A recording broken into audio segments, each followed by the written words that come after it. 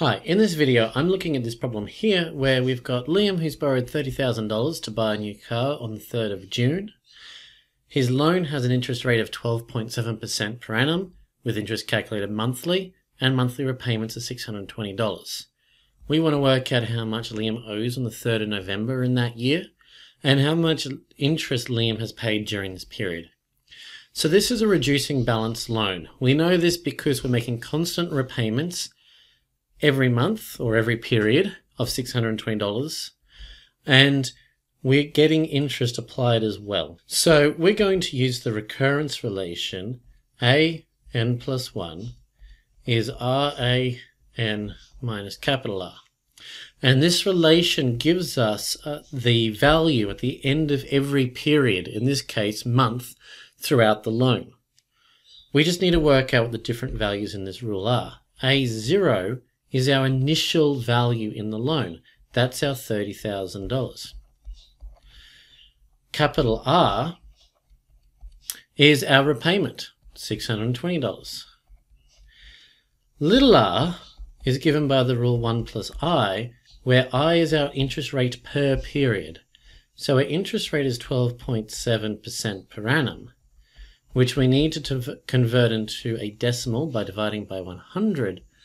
And then we also need to convert it into, in this case, monthly periods.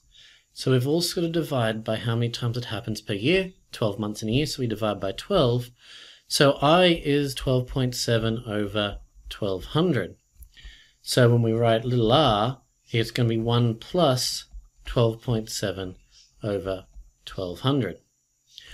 So now to actually work out our values, we use a table to help us. And this table sets out for each period, in this case month, what are all the values involved.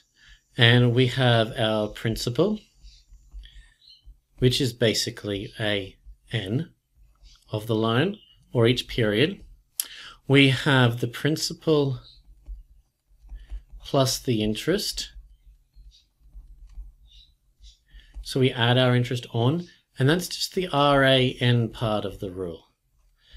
And then we work out what our interest is.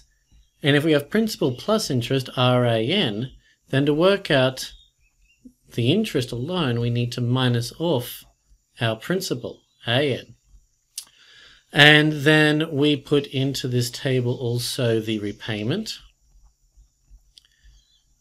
which is R.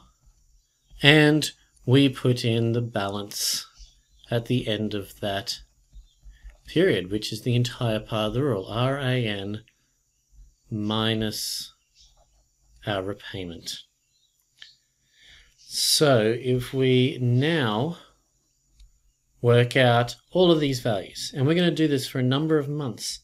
Now our first month is where we're going to start. We're going to start with A0 is being our first principal, which is 30,000. And then we're going to work out our principal plus our interest. So we're going to have our little r, 1 plus 12.7 on 1200. And we're going to multiply by that principal, 30,000. And if we work that out in a calculator, we get $30,317.50 for our first month, principal and interest add together. We then take that number, 30,317.50. We minus off our principal, 30,000, and that's going to give us the interest, that extra that is paid this month. So there's an extra $317.50 paid this month. Our repayment, well, that never changes. It's always $620. And our balance is going to be our $30,317.50 minus off that repayment of $620. And that's going to give to us a balance at the end of the first month of $29,697.50. So at the end of the first month, $317.50 of interest was added to the loan, but we paid $620 off of it, so we have $29,000, almost $700 left owing. So then we can do our second month, and we should keep track of which months these are, because we started on the 3rd of June, so the end of the first month is from the 3rd of June through to the 3rd of July. And then from there, we get to the 3rd of August. And so that way we can work out how many months we have to do. Now, if we go through all our numbers again, we have $29,697.50 for our principal, because that's where we ended up the previous period. So that's where we start this period. We then multiply that number by our 1 plus 12.7 over 1200. So we're going to take that and we're going to multiply by this 29,697.50.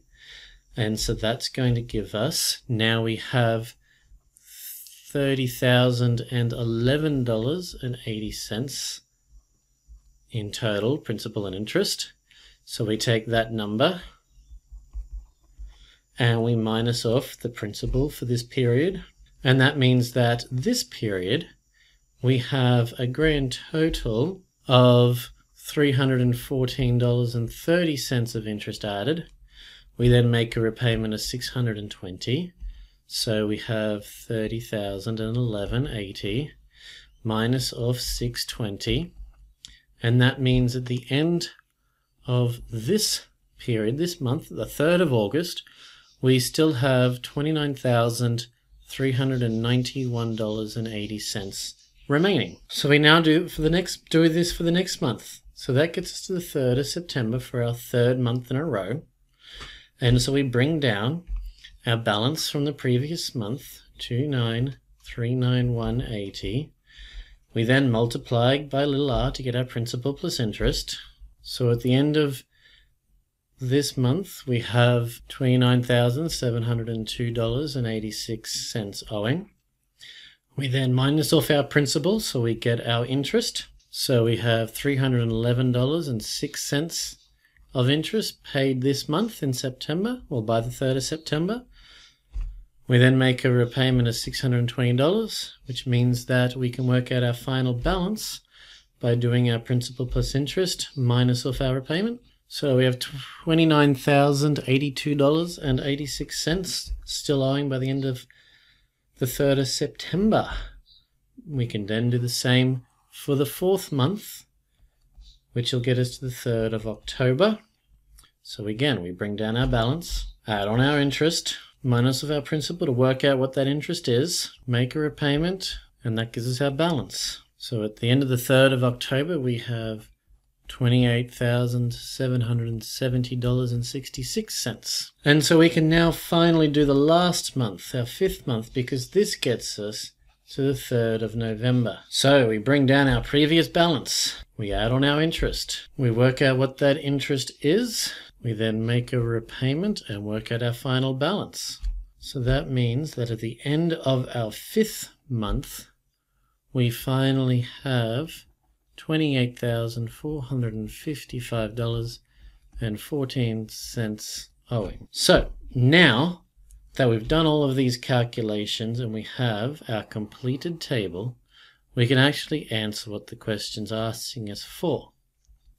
So the first part, part A, asked us how much does Liam owe on the 3rd of November? We worked that out at the end of our table. So the answer to part A is that on the 3rd of November, he still has $28,455.14.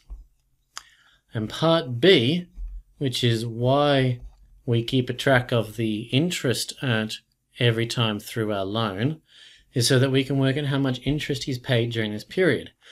Because the total interest he's paid is all of these numbers added up. So we just got to add up this column.